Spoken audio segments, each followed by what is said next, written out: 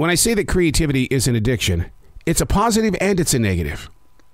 It can do things to you and it can take away from you. Learning to listen to it gives you reason to speak with it, to share a conversation, to build a relationship, because there's no sweeter feeling than having true harmony with the mind, body, and soul. Unplug, because we will always say yes to creativity, totally uncut, because we all make mistakes. So turn it into a tool. This is Arroe Unplugged. I don't know, maybe it was a kid thing, or maybe it could have been just a family thing for me. When you would just kind of just walk up to someone and say, "What you thinking?" Did you do that? Or are we just being weird? I like what people think about. I do it every day that I go into my essential job, and I am with my team players. And I know that they are lost in a thought because, look, I live thoughts. I know what thoughts look like on a blank face. What you thinking? Does that sound like a smart butt? Does it sound like somebody who cares? Because if I walk up and say, "So what are you thinking about?" That sounded caring, right? If I say it that way. So what's on your mind? Hey, are you alone in there? What's going on? What you thinking? Hey, it's Arroe. This is the Daily Mess, a chronological walk through an everyday world. I am a daily writer. I sit down and I ask myself, so what you thinking about? What's on your mind? What's in your heart? What would you like to plant today? What would you like to stay away from? What's on your mind? Hey, this is our chance. This is our opportunity. Let's put it in a place where we can come back to it and we can learn from it. And from those lessons, maybe we can help teach somebody else who's blank in the face as well. And then you build a friendship, a circle, a community. What you thinking? This is the Daily Mess.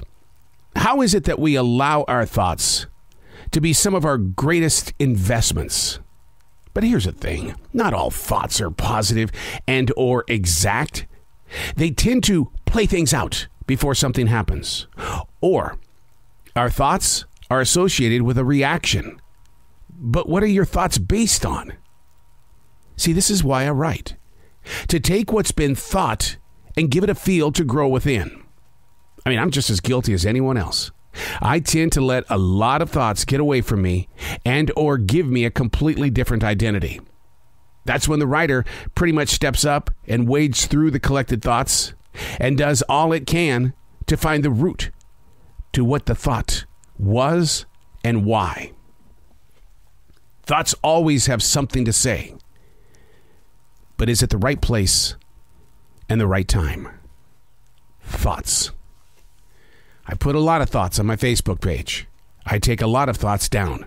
Sometimes in a matter of minutes, sometimes in a matter of hours, days. I go back and I go, "Phew, the hell was I thinking? Oh my God." That's the identity part I was talking about. All I was doing was sharing a thought, a reaction, maybe motivating someone to move forward. But motivating people has gotten me in more trouble because a lot of people don't understand my style of motivation. To get you going, to kickstart that engine of yours, to make you believe in things beyond what you could ever have thought. Thoughts, they get in the way. They can silence you. They can give you way too much energy. False motivation. And then you have to deal with more thoughts. Over and over again. I don't know what people think when I sit with my writing desk on my lap. Books that are stacked this high. Several different ones. Because each one of those journals represents a different layer of thoughts. Sometimes it's good. Sometimes it's not so good. But through it, I try to learn. Why? So I can come here and share with you my thoughts on your thoughts and how our thoughts, we can grow, we can move, we can have, we can also let go. I'm Arroe, and that's the Daily Mess.